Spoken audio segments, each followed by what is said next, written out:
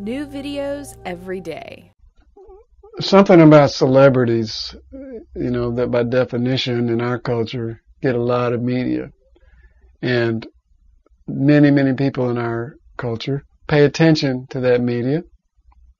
There's a real, I call it a bread and circus dynamic, but there's a way that the media is used to distract people from a lot of things.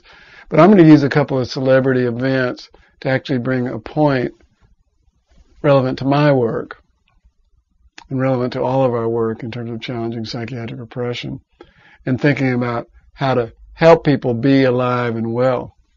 So we have a couple of recent celebrity events, actually more than a couple.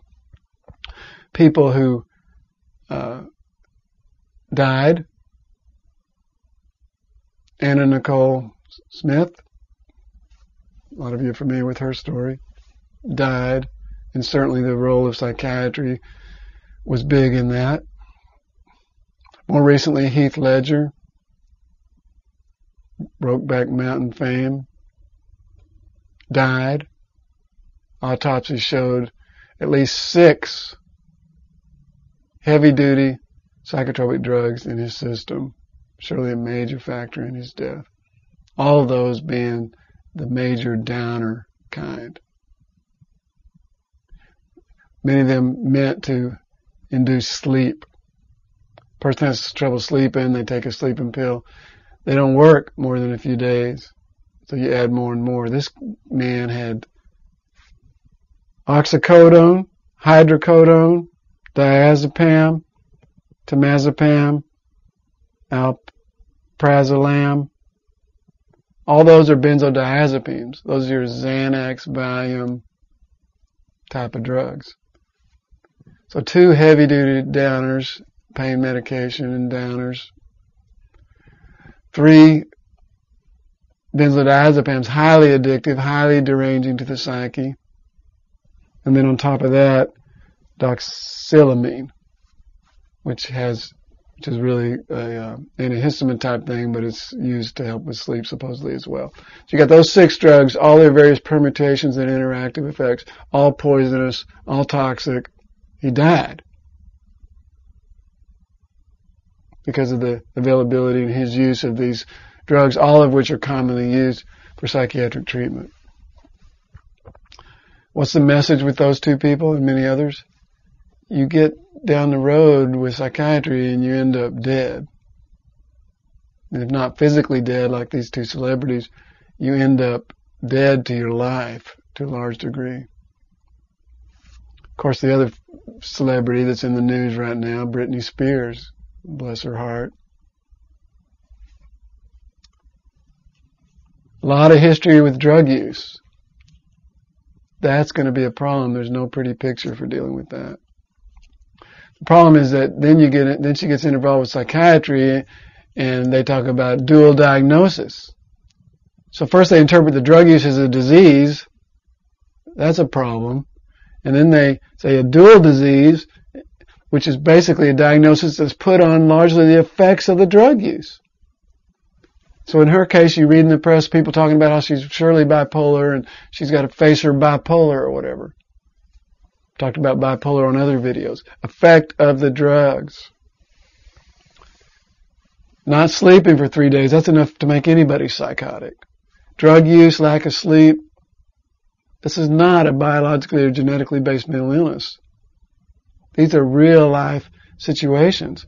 The problem is that the help afforded there involves committing her against her will and then trying to coerce her into taking more drugs, which is called treatment. It's pretty clear that the trajectory of that is that if she continues to involve with psychiatry, her life will continue to degrade. If she's able to get into a real place of facing her drug addiction and getting that handled, then her life will go back on an upward trajectory. That's her choice. But coercing her into psychiatry and forcibly drug her guarantees that her life's going to be worse. The outcomes in psychiatry are not good. The best outcome for anybody who gets caught up in that label of psychiatry is sort of chronic drug use. in a debilitated life for the rest of your life. And on average, the data is, this was in a USA Today article last year, the data anyway is that the average lifespan for someone caught up as a psychiatric patient long term is 25 years shorter than those not. Those aren't good outcomes. I read one comment from one of Britney Spears' doctors in the hospital. It's unbelievable. Dr. Kirshner said, there is a way you can bond with a client even though you are slapping them with something like the 5150. So here's a doctor talking about bonding with a client that she's slapping around with a forced commitment. And she would say the same thing about a forced drugging. 5150 is an involuntary commitment, right? So I'm going to bond with you even though I'm coercing you. Understand that they're called a doctor, but at that point you're a jailer. People bond with their terrorist captive, people who are holding them hostage and torturing them. There's all kinds of bonding dynamics, but it's not a healthy relationship. And it's certainly not about, I love you because you're helping me and you got your best interest in for my life. It's more like, how do I keep you from hurting me worse? That's a pathetic statement. It's important to understand that involuntary commitment is incarceration. And that when you move into force and coercion with somebody, you're not a helper. You're a jailer. There's a place for jailers if people are criminals. But it's not about help. Drug use, lack of sleep, intense pain around relationship and child custody. Those are life issues. I don't know this woman. But I do know that getting caught up with psychiatry is a downward spiral because it just means drugs, and then very possibly electroshock. The people that tend to do better are those that eventually extricate from that. Our 5th annual Psychedelic Roky, Erickson Ice Cream Social that I've been promoting and encouraging people to look at is about some artists who liberated themselves from psychiatry, and most especially Roky Erickson, who's performing around the world and he's playing in this documentary and looks so good. Exactly because he extricated himself from a history of drug use as well as a history of psychiatry and psychiatric drug use. He really blossomed at the point that he got finally off that last Zyprexa. Free from psychiatry. Those people sometimes get their life back.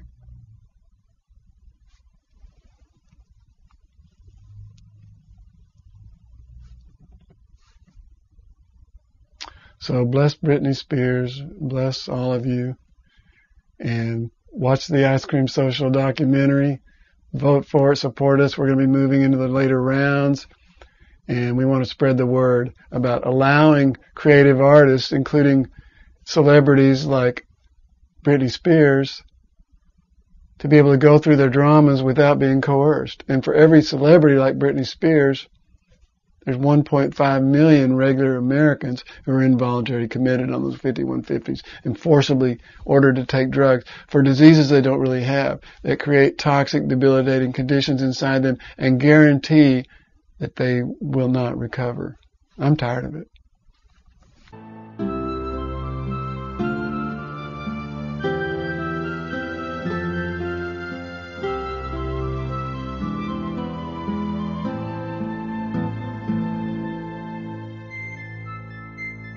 Woo, woo, woo, woo, woo.